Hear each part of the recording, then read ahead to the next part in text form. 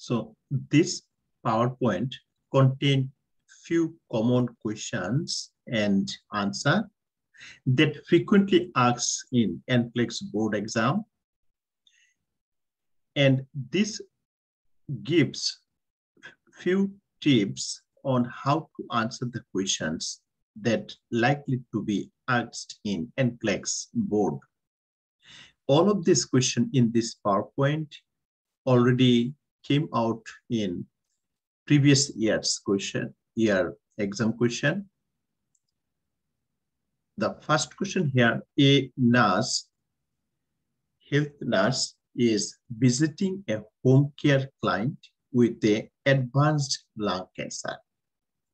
Upon assessing the client, the nurse discovered the wheezing and bradycardia, and also a respiratory rate is 10 beats per minute. These signs are associated with which condition? Number 1, hypoxia, delirium, hyperventilations, and semi-consciousness. The examiner asking the question about the advanced lung cancer, right? So cancer that is begin in the cell of lungs, and it occurs difficulty, the breathing, or patient complain coughing, right? Or sometimes cough with blood and chest pain, hoarseness of voice, or also weight loss. This is the sign of lung cancer. After examination of the patient, we found patient has a wheezing, added sound, also bradycardia. Respiratory rate is 10 beats per minute, so it is slow. So our lungs does not work well. Definitely there are 4 options. Number 4, semi-conscious, or number 2, delirium is not an answer, nothing related to this patient. Number 3, hyperventilations. This patient is a 10 beats per minute. It is not a hyperventilated. Right? Bradycardia, respiratory rate is low. Wheezing means patients are struggling for the oxygen. So tissue get less oxygen. What is correct answer? They said hypoxia means tissue get few oxygen, less oxygen. So in this picture, we can see this is the tumor inside the lungs, the cancer mass, cancer tissues, right? So how we diagnose this kind of patient?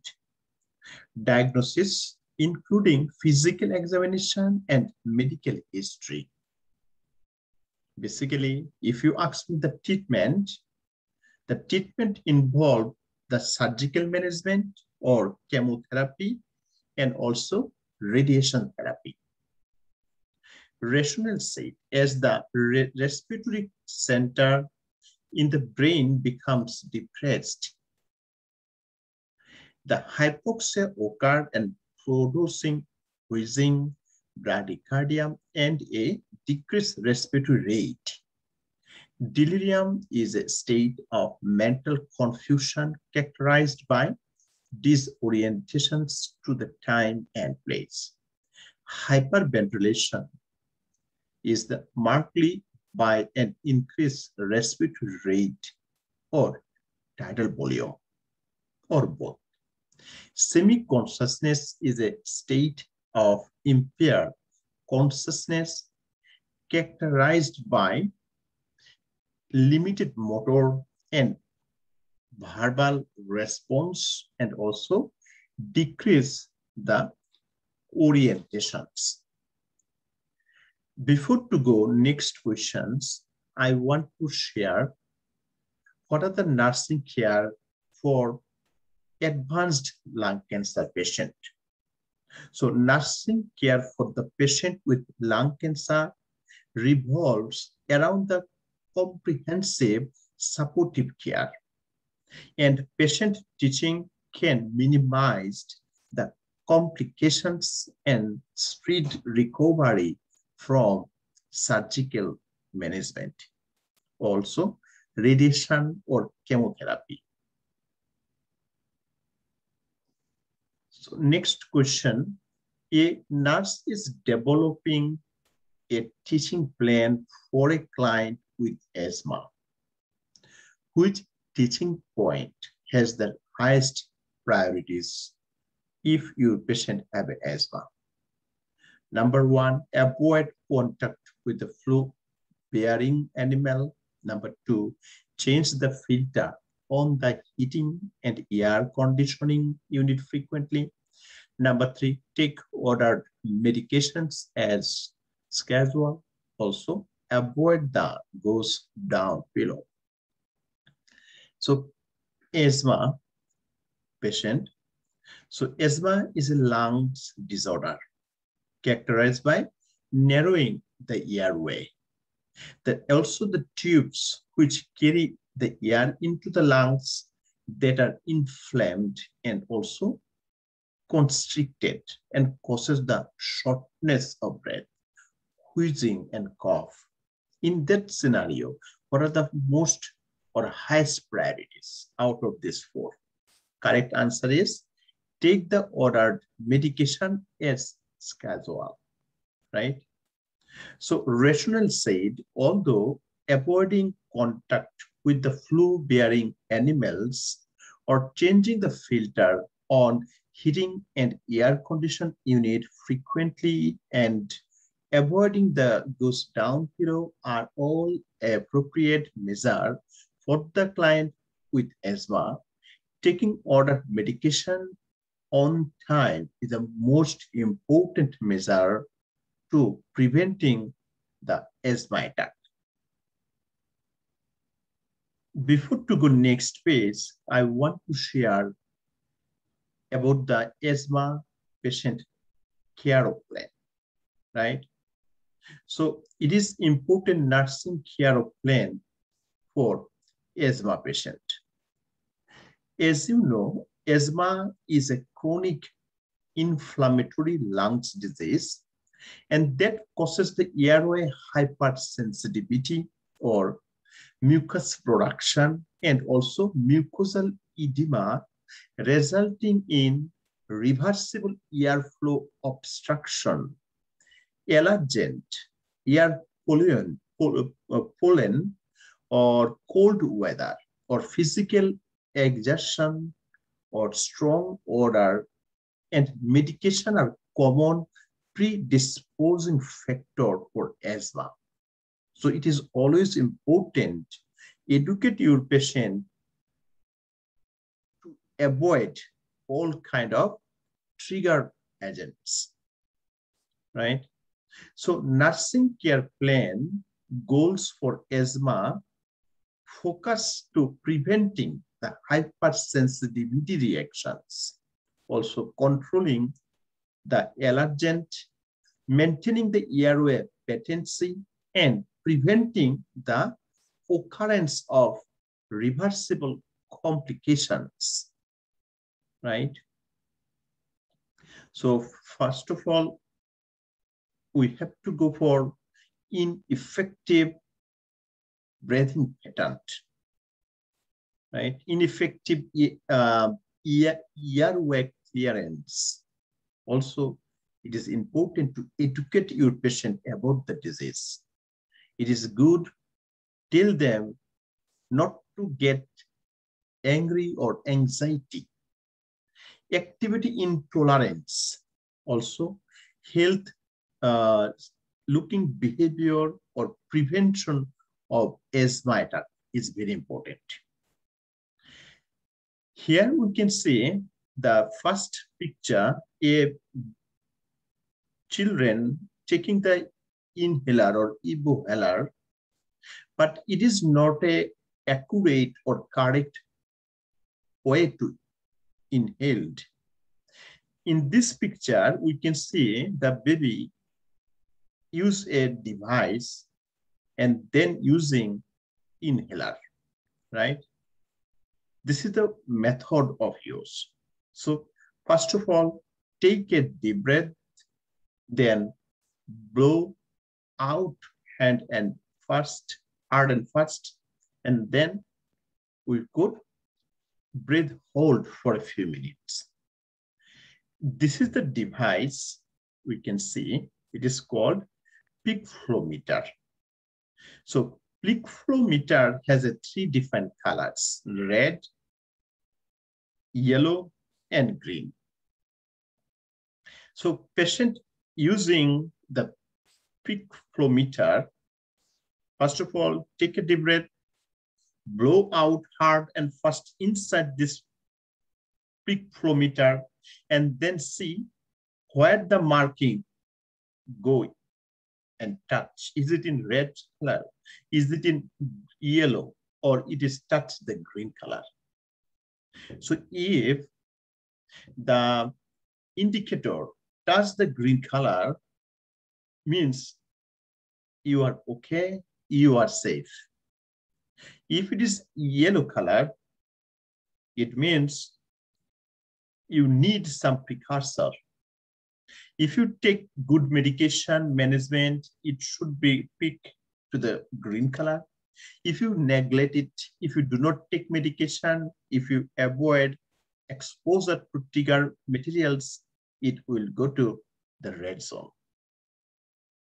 The red zone is danger sign, right? So peak expiratory flow rate can indicate what are the condition of your lungs. So we use the peak flow meter used to assessment the severity of wheezing in those who have asthma. And peak flow meter measure how quickly a person can exhale air from the lungs. Here is few more explanation I want to read with you. If indicator at the green zone, the asthma care plan, no coughing, no wheezing, chest tightness or difficulty of breathing absence, can work, can play, can exercise and perform usual activity without any symptoms. Patients do not have any complaint of symptoms. They can do their daily activities. And peak flow meter indicator supposed to 80 to 100%. So you see the marking there, this one, and enjoy your day. So if it is the yellow zone, patient may be coughing, patient may be wheezing, chest tightness and difficulty of breathing. Symptoms with daily activities like work, plan, and exercise. The nighttime awakening with the symptom is a very common sign of asthma. Also, peak flow meter supposed to 50 to 100%. So call your doctor if you are in yellow zone because you need some precursor. You need advice to prevent the acute exacerbation of chronic asthma. If it is in the red zone, means you are under danger risks. Difficulty of breathing, patient complain coughing, patient complain wheezing, or not helped with a medication. So trouble walking, trouble to talking due to the asthma symptoms, not responding to quick relief medication. Also, peak flow is less than 50%.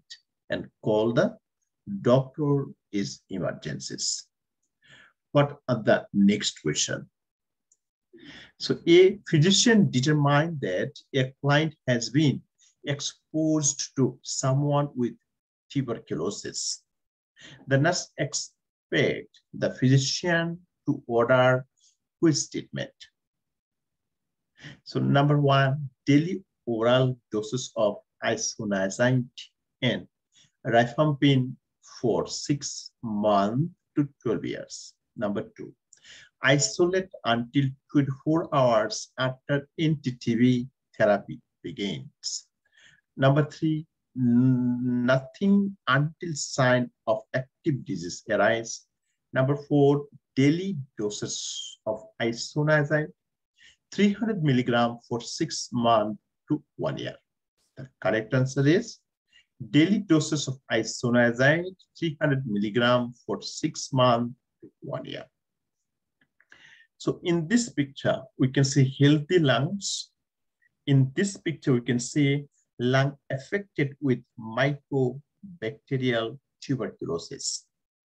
So this is the organism, Mycobacterium TB, or tuberculosis bacteria. Sometimes when TB attacks to the lungs, patients do not have any sign and symptom. We call latent infections. Sometimes it is active, like cavity formation, cavity tuberculosis, and miliary disc scattered disc all over the lungs, right? So tuberculosis, it is very important to take the proper medication. So with proper medication and care is important. The tuberculosis can be cured if you take proper and complete your course of medications. So tubercular bacteria will be cultured and their sensitivity are analyzed to determine the accurate course of the treatment. Often a combination of therapy is required for several months. In case resistant to the drugs, also higher order of antibiotics needed, or even intravenous antibiotic will be required. Also, multi-drug resistant TB is harder to treat. So what are the rationale?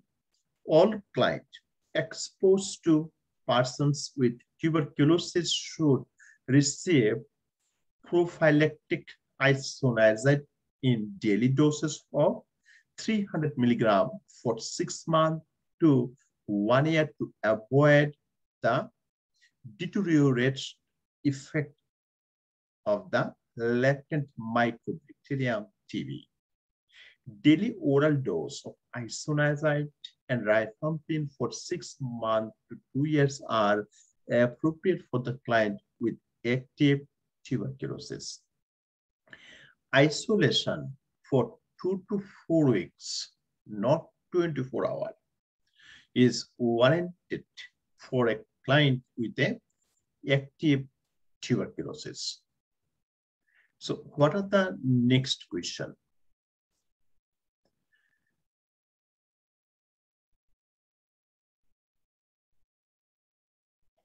So here we go. A client who has just had a triple lumen catheter placed in the right subclavian vein, complaint of chest pain and shortness of breath. So you see, this is the subclavian artery and inserted the catheter. If the catheter has a 3 opening or channel, we call triple lumen catheter, right? So his blood pressure is decreased from baseline, and auscultation of his chest, the nurse noted unequal breath sound. A chest X-ray is immediately ordered by the physician. What diagnosis should the nurse suspected? Right? So first of all, here they said pulmonary embolism, myocardial infarction, heart failure, or pneumothorax. So this is the catheter pushing through the subclavian artery, maybe chance of rupture the lungs and get the air inside. Common side effect of catheter insertion. And patient also complain shortness of breath, blood pressure drop, ausculted his lungs, and unequal breath sound, right? So it is the subclavian catheter. So a catheter is a tube system, you see, tube inserted into the body as part of the medical treatment. A subclavian catheter may be placed into the subclavian vein if a patient need. If you ask me why we use it for medication, for nutrition, right?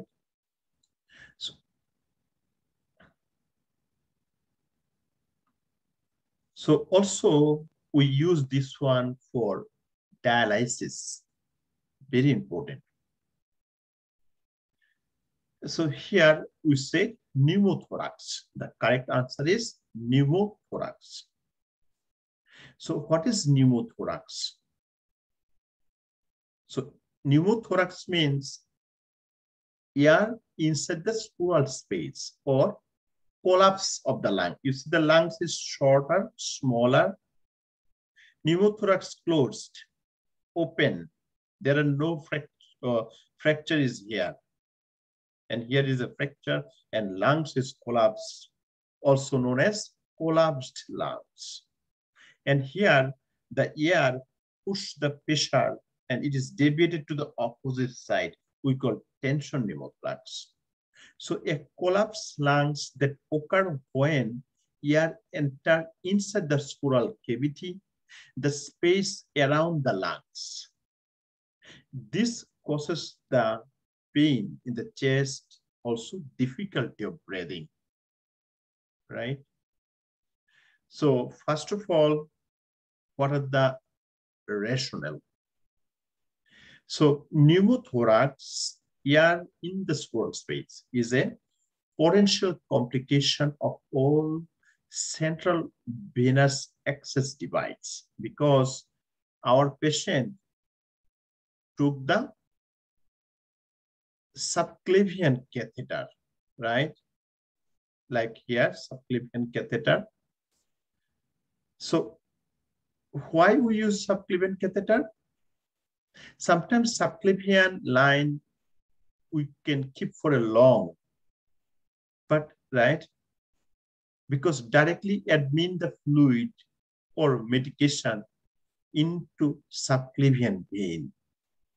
So sometimes patient develop infection. So in prevention, the infection is the most priorities.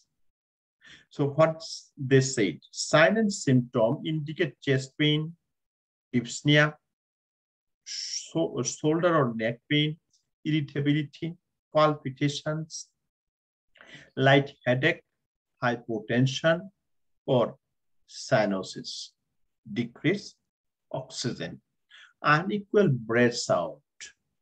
A chest X-ray shows the collapse of affected lungs that result from pneumothorax. You see, collapsed lungs. Triple lumen catheter insert through the subclavian vein. It is not associated with the pulmonary embolism, not associated with MI or heart failure, right? Next question here. A client with a multiple trauma and acute respiratory insufficiency is admitted to the intensive care unit. The physician orders arterial blood gas analysis to determine the client's ventilatory and gas exchange status. Because the client arms are incast from above the elbow to the fingertip. The arterial blood gas sample is taken from femoral artery. After sample is drawn, the nurse should apply continuous pressure to the puncture site. So how long is good to push the pressure to the patient, right? So This examine asks the question about the blood gas analysis, arterial blood gas sampling. So arterial blood gas, it is the test to measure the oxygen level in the blood. It is the test to measure carbon dioxide level in the blood. It is also measure the body acid base level, right? Which is usually in balance when we are healthy. So now question, after withdraw the blood, how long we have to push the pressure? Number 1, 3 minutes. Number 2, 5 minutes. Number 3, 8 minutes. And number 4, 10 minutes. Before to answer this question, it is also important to remember your patient take any kind of anticoagulant or not, right? In the picture, say the healthcare provider puts the pressure over the site. They said 10 minutes. So after a blood sample is drawn from the femoral artery, the picture is not a femoral. So the clue is here, femoral artery. So it is 10 minutes. But if any other artery, like the picture like this, tip of the finger, right? We maybe 5 minutes. So maintain the firm pressure on the puncture site, at least upper extremity 5 minutes, but lower extremity of femoral artery 10 minutes. So if the patient is in anticoagulant medication, we have to apply direct pressure over the puncture site for 10 to 15 minutes. And then we apply a firm pressure bandage or dressing. So firm pressure on the puncture site prevent the further bleeding and hematoma formation. What is the ratio? After blood sample is drawn from a femoral artery, the nurse should apply continuous pressure to the puncture site for 10 minutes to prevent bleeding. Applying pressure for shorter period would not allow enough time to clotting to occur. The radial and brachial side rupture only 5 minutes for continuous pressure.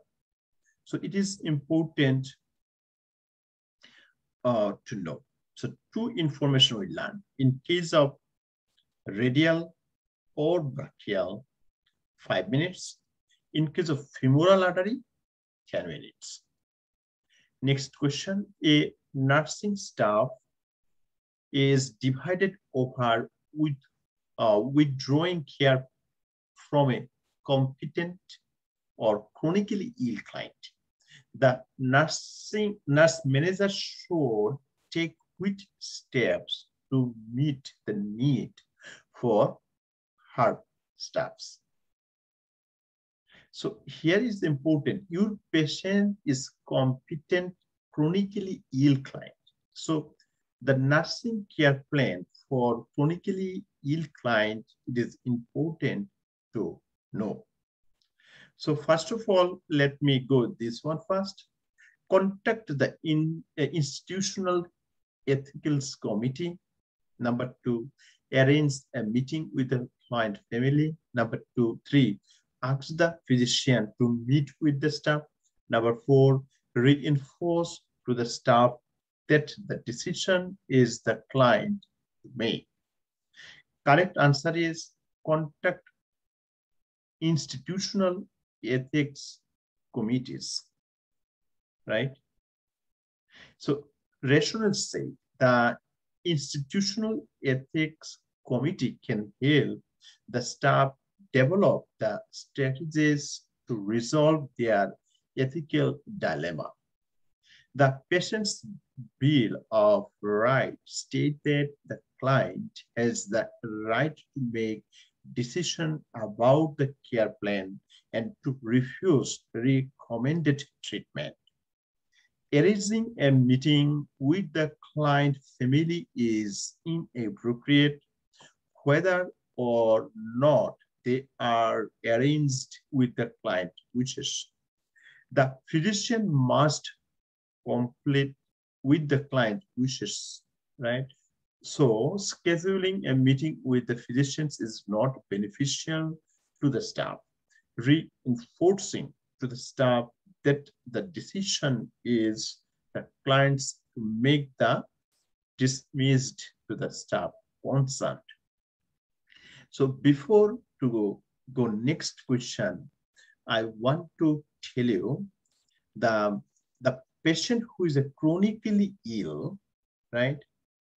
It is very important nursing intervention or carry out for the patient who is a chronically ill condition. And also, it is important to know how to take care of the patient who are chronically ill, right? So comprehensive plan of care is needed. So what is comprehensive plan of care? Is developed based on the patient's diagnosis. So chronic disease, what type of diagnosis, right? According to the patient's diagnosis, we make the care patient need. So prognosis, availabilities of family support, resources in the home environment and community after initial assessment is very important. And also ongoing assessment are done following the frequency of home visit in the plan of care. What next? A nurse prepared to perform postural drainage, right? And how should the nurse ascertain the best position to facilitate the changing, cleaning the lungs? So postural drainage, the question about. So postural drainage, when you do, patient position is very important, right? So if you do not do this, it will be difficult to do this. So inspection. So if you do the postural drainage, best position for facilitate. So first of all, inspection. Number 2, chest X-ray. Number 3, arterial blood gas analysis and auscultation. Correct answer is auscultate. So in the 3 pictures here we can see, right? So what should be the position? It should be depends on patient conditions or location of the disease. So it is important to know postural drain is a technique in which the patient assume one or more position that will facilitate the drainage of secretion from bronchial airway.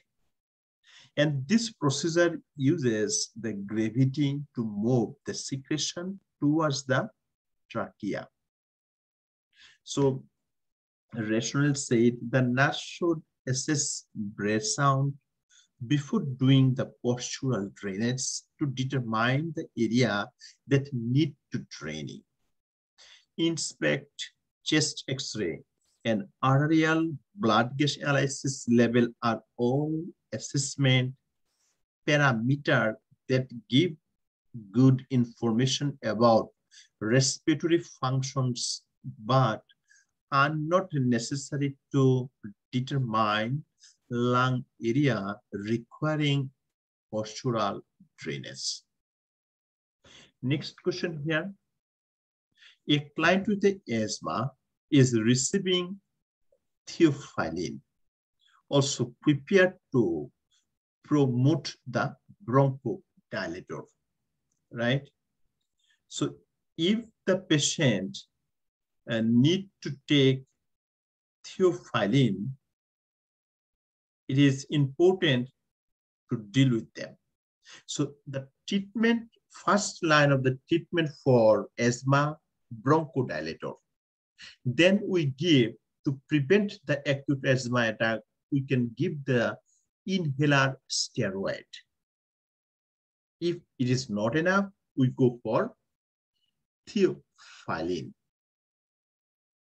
Theophylline has a very narrow therapeutic range, so it is important to monitoring the blood level of theophylline to prevent the theophylline toxicity.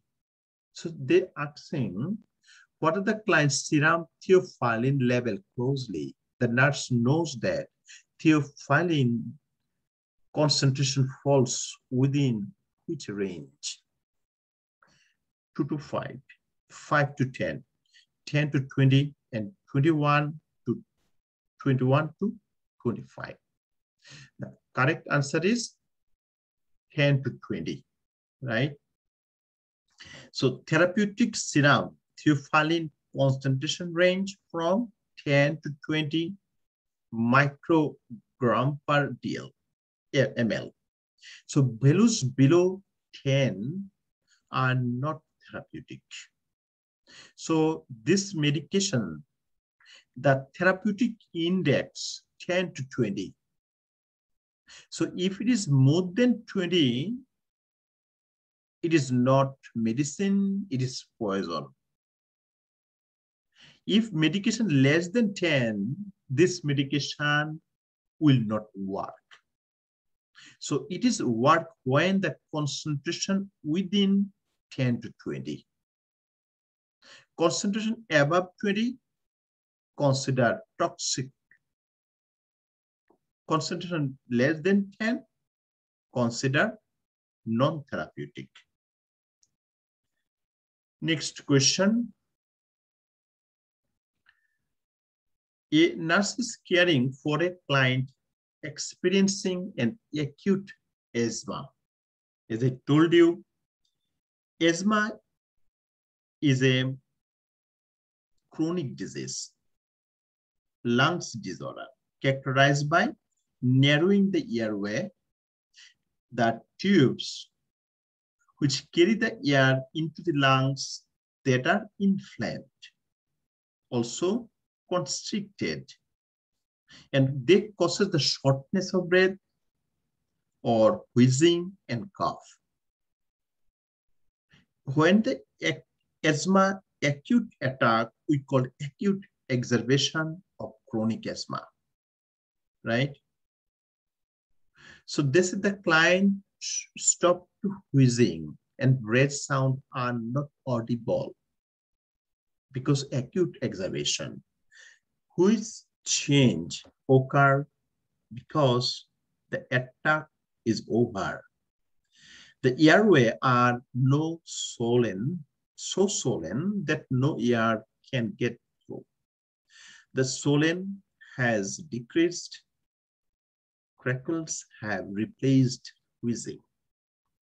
So correct answer say the airway are so swollen that no air can get through because acute attack of chronic asthma. So in that scenario, what we should do? So asthma can be managed with medication. Medication very depends on severity of asthma. The medication are administered through the inhaler or nebulizer form.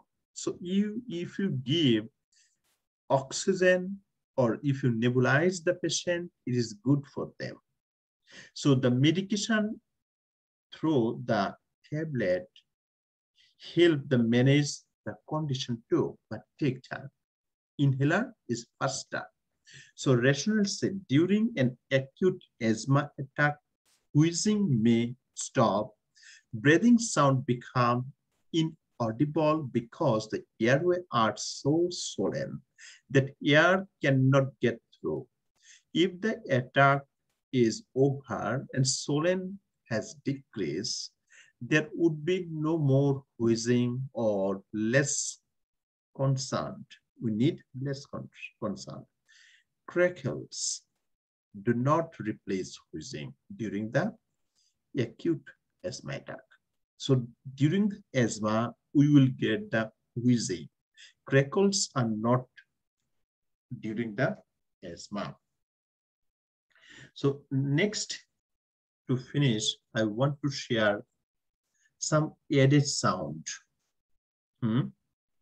So first of all, stridor. Stridor is an added sound we're supposed to get over the trachea.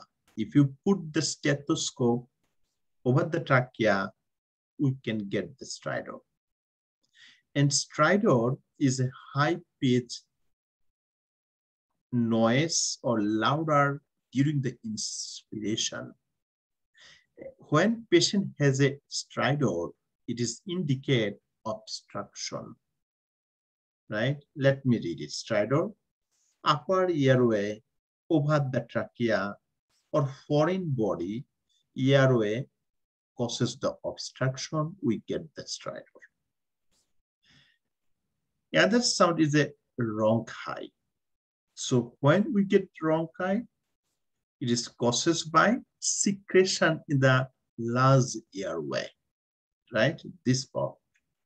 Bronchi, larger airway obstruction because of fluid, because accumulation in the larger airway. Bronchi is more common in case of COPD, obstructive pulmonary disease or pneumonia. Then wheezing. So wheezing, air move through the narrow or inflamed airway, right? It is bronchoconstriction or sputum inside the lungs. It is continuous musical sound. More common is the asthma. So effect bronchi, constriction, air trying to pass through the inflamed bronchioles or inflamed narrow bronchioles. More common asthma or bronchitis. The last one is here, the rills. So it is common, also called crackles, small airway, fluid inside the lungs or fluid inside the alveoli. Alveoli is the functional unit of lungs. More common in pneumonia, also chronic heart failure. Some books said another sound is pleural rub. So pleural rub, it is heard on inspiration, right? So next. So up to this today, if you practice all of the questions in this series, I believe it will help you. And if you practice every day, and if you pass our exit exam, we give the guarantee you will pass the licensing board as well.